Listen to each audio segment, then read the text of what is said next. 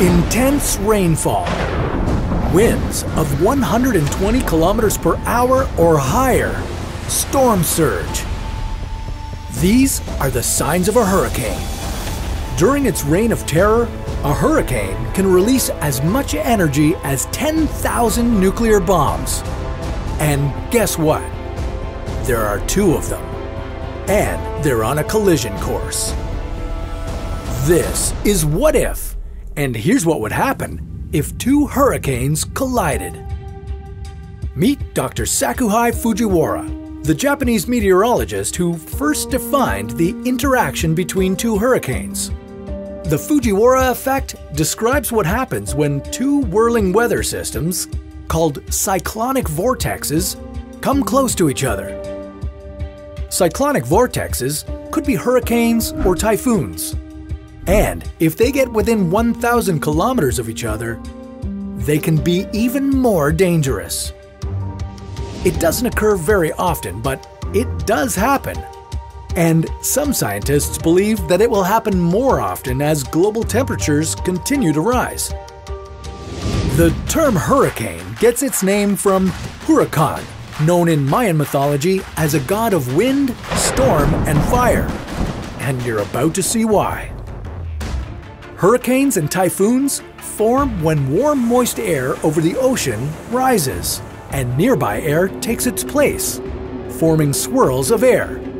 As the warm, rising air cools, it makes huge clouds filled with moisture. These clouds continue to spin and expand, causing intense rain, wind, and surging tides wherever the storm goes. Hurricanes can be extremely costly, both in material damages and in human lives.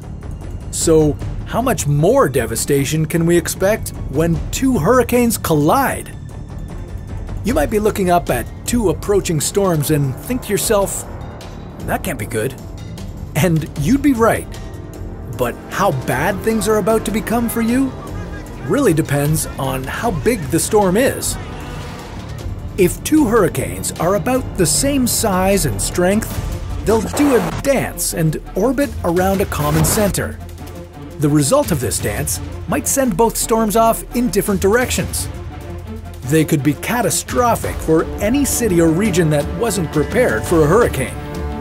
But if one of the hurricanes is bigger than the other, the larger one can absorb the smaller one. This wouldn't create some kind of megastorm like you see in the movies, with astronomical wind speeds and storm surges that wipe out whole cities, but two hurricanes combined could still make the hurricane stronger and longer lasting. Hurricanes are the most deadly storms, so increasing their strength can have a massive impact on people's lives, on the economy, and on healthcare systems whenever they hit populated areas. Hurricane Katrina was the costliest hurricane to hit the United States so far, and that was only a Category 3 storm. A climatologist at the Massachusetts Institute of Technology, Carrie Emanuel, believes that wind speeds in a hurricane could increase by about 5% for every 1 degree increase in tropical ocean temperatures. A Category 5 storm has winds of 252 kilometers per hour or stronger.